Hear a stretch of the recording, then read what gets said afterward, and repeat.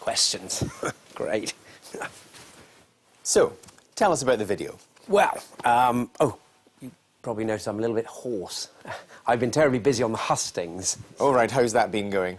I think really marvellously. I mean, you really get the sense people are desperate for change, which is, and I know that's why you're here, what my song's about. Great Britain is the best. It's an ironic look, and I hope amusing look, at 12 years in Britain under the disaster that is the New Labour experiment, the waste, the corruption, the incompetence. And why specifically the music format? Why a song? Why a video?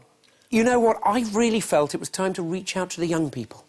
The people who might be disillusioned by politics, talk to them in the universal language of popular song. Right, and how's that going? Well, I mean, it's not for me to say. My colleagues do have a new nickname for me, MP3, which, as I'm sure you know, is the format that the young people use to get their music out there to the world via the internet or wherever else. That's right, that's right. And can I ask, how does your trademark summer suit go down with that the young crowd? Again, not for me to say, but I was doing some research into popular music bands and groups, and I found they often wore a sort of costume, a sort of outfit, so they'd be recognised. I call it my suit of change. Right.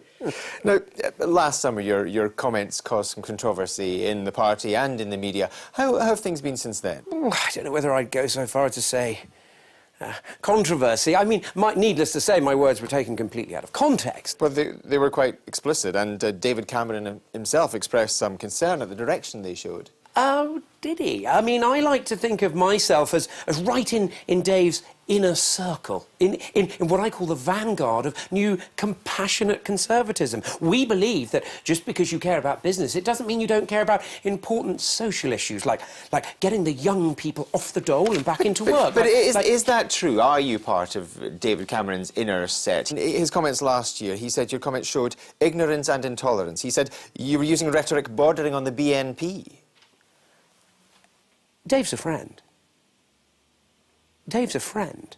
I mean, in fact, just last week, Dave and I were enjoying a pint of beer together.